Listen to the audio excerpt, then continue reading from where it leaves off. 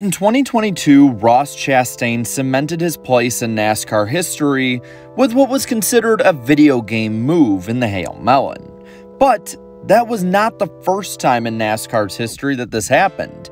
Nearly 15 years prior, another would add to his eventual legacy with a video game move: Carl Edwards.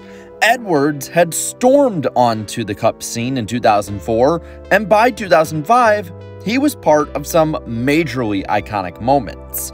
His side-by-side run to the finish at Atlanta over Jimmie Johnson still gets replayed almost 20 years after the fact. By 2008, he was normally expected to be a championship contender in his number 99 Roush Fenway Ford. Though it'd be tough with two-time defending champion Jimmie Johnson and teammate Greg Biffle being only 10 points behind. And with the 48 starting on pole and Carl rolling off 34th, it was gonna be a tough grind. Add to that a Kansas track that showed out in literal chaos the 2 years before, with Tony Stewart not even knowing he won the 2006 race, and most of the chasers being taken out in 2007. So the 2008 edition of the race was bound to be really good. Number 3 in the 2008 chase for the NASCAR Sprint Cup, and here they come to the green flag. Green, green, green.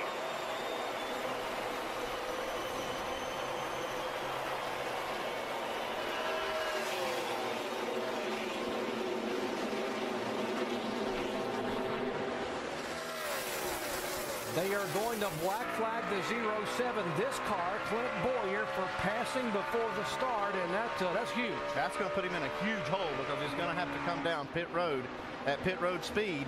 He's going to lose close to a lap, if not going a lap down by doing that. Not the way that Clint Boyer wanted to start here at his home racetrack. Man, look at this.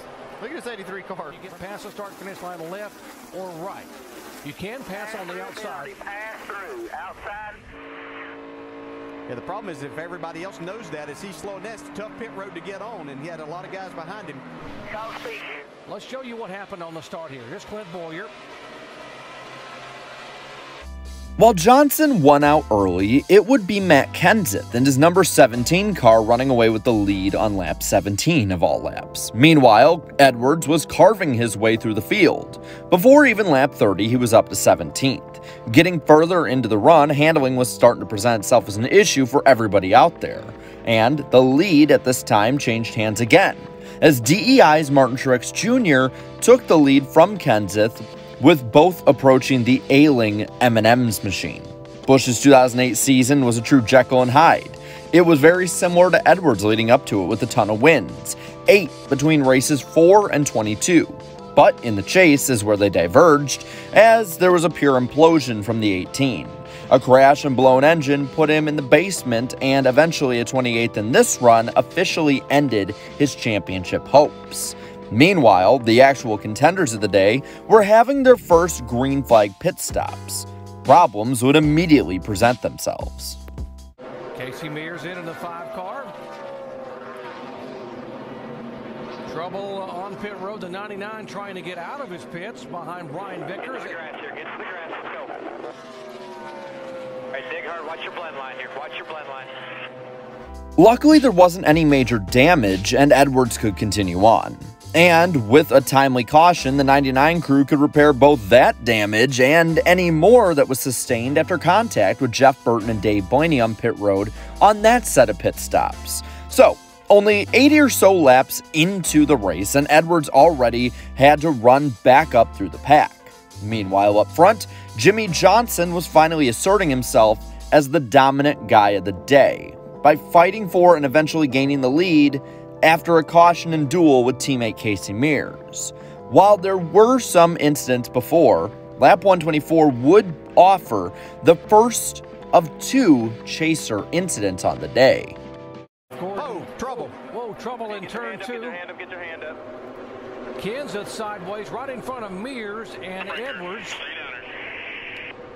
This is probably going to work out okay for Matt. I thought he might slide up in front of these guys, but he gets real lucky. Well, what a job he did to keep the car down Off and hold Jimmie Johnson off to this point. Don't know how much longer he's going to be able to do that, but I think that it really shut up the spin. Tony Stewart down through the grass here on the front stretch. Another one of our chasers having issues. That splitter makes a nice little mower up front there. While Kenseth recovered, Stewart would not. And being the lowest finishing chaser of the day, it really hurt his championship fight. Just past halfway, Edwards was already challenging for a top 5 spot after having to go all the way to the back because of those pit issues. He and the 48 were on a collision course for the finish, or at least for the lead, because with around 100 laps left, they were 1-2 on the racetrack. This also meant they were 1-2 in the points standings for the championship, and just over 92 to go was when they met. As far as other cars getting into him, he's been at the back of the pack a number of times, and here he is battling to take the lead away from Jimmie Johnson. Edwards has not led a single lap today. Remember, he came in as anywhere near you, you're right on his cage. Edwards came in as the points leader and now is being shown some 15 points behind Jimmie Johnson, but now he will retake the lead, or try to take the lead. Johnson thus far has led the most laps 3 times for 67 total laps. Carl decided to go to the high side to try to make this pass, and does make it now as he assumes the lead. The lead would be short-lived as green flag stops would begin again, and they would swap spots again. Though Edwards once again would nab the lead from Jimmie Johnson, but after another 30 laps or so, the 99 had pulled away from the field. But Edwards' car was, in his words, starting to fall off and not as good as it was before his green flag stop.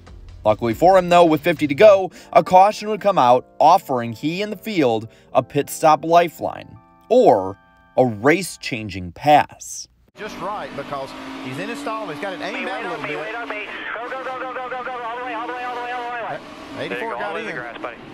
And, Yeah, he got out clean. But it was just enough that Carl had to turn those wheels and couldn't give it going straight out, and that's what allowed Jimmie Johnson to beat him out of the pits. Now, while these two did run off with the lead in second on the restart, there would be another restart via a Michael Waltrip crash. So with 38 to go, the field would line up for the final time they would restart for the day. And once again, it would be the 48 and 99 running off with it. While Edwards' car would get better as the run went on, Jimmie's was stronger in the opening half of the run and in clean air. Coming down to the finish, the lead was never really much more than a second. Edwards would try different lines, trying to keep his nose in clean air, while Jimmie would try and navigate his way through lap traffic. But with 8 to go, the 99 was finally starting to hook up. He was visibly catching Johnson. Coming to 5 to go, he was in lap traffic, that being Jimmie Johnson. Edwards coming up right behind him. But that lap traffic would hurt Edwards, so he'd fall back. With 2 laps left, the finish was setting up though, as the 99 found something up top. And, as many will say, welcome to a moment in history. Carl getting there now, 2 to go. Wow, made a big gain right there. That's huge. He might have found something when he got forced to that high side there a while ago. He did find something. He was 0.4 of a second faster than Jimmie Johnson that last lap. And you can see Jimmie Johnson take that away from him right there. Wow. He's got a fight on his hands here this last lap. We do. White flag. Get yourself on. Let's go get it now. That was big right there. Jimmie Johnson took that away. Carl Edwards was going to get to the outside of him and have a chance to make the pass. Still might get him right here. Here he comes, digging up off the corner, turn 2, half a lap away from the checkered flag. And what's Jimmie Johnson do here? He goes to that high side. Carl Edwards is going to go to the bottom. There we go. Oh, Drove right by him. Hit it with a car stick. Here comes Jimmie Johnson. He's in the wall. Can he get it off the wall? We're back inside now. Oh, wow. Carl Edwards trying to hang on. Here comes Jimmie Johnson down, and Johnson will take the win. Wow. How good is that? In a last gasp, Edwards tried a bonsai move on Johnson, and Edwards' reasoning gave gamers nationwide a reason to cheer. And Carl Edwards breaking things down with spotter Jason Hedleski.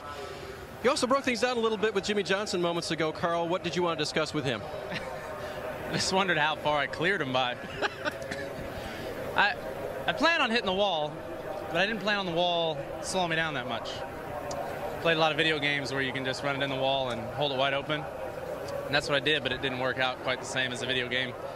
I just really, really wanted to win this race, so I feel bad for the guys back in the shop for tearing up their race car intentionally, but I wasn't going to get by him on the top, and I didn't want to go in there and slide job and hit him, and so I just did what I could do. But I just can't thank Office Depot enough, Ford, Aflac, all the fans here. I want to win this race more than any race on the schedule, and I guess I'll have to wait another year. And it seemed like bouncing off things was kind of the theme of your day, wasn't it? Yes, we People had bouncing off you. we had an up and down day, mostly down in the pits, but up on the racetrack. The guys did a great job, and the pit stops came around. They're actually pretty good. We just kept running into things, but man, that's as hard as I could go there at the end, and I wish I could have won that race. But Jimmy's a smart racer. I've done that to guys too. When they slide job, you just lift and go right back by and watch them, you know. And I just didn't know what was going to happen. I figured I had to try. Leaving Kansas, Johnson led Edwards by a mere 10 points, a lead that would be blown up on the 99's end over the next 2 races. First, by being involved in a major Big One wreck at Talladega, and then at Charlotte, having issues and ending up running 33rd on the night, being 168 points behind the 48 car with only 5 races remaining in the season. Johnson would be relentless, winning at Martinsville and Phoenix, basically canceling out the wins that Edwards would have at the end of the season. While Edwards won the battle at Homestead for the win, Johnson won the war for the 3rd straight year, this time by 69 nice points over the 99 car. But for just about 3 seconds on the final lap at Kansas, it looked as though Carl Edwards would slay the monster Jimmie Johnson in the most dramatic way possible. But with that, I want to pass this all on to you. What inexplicable NASCAR moments sent your head spinning? Let me know down in the comments below. Alright, leave a like in this video, share this video, and especially subscribe to this channel for more great NASCAR content. A huge thank you has to go to my channel members for continued support, and if any of y'all are going to be at Kansas this weekend, be sure to say hi. It'll be fun. So, until then, have a good one.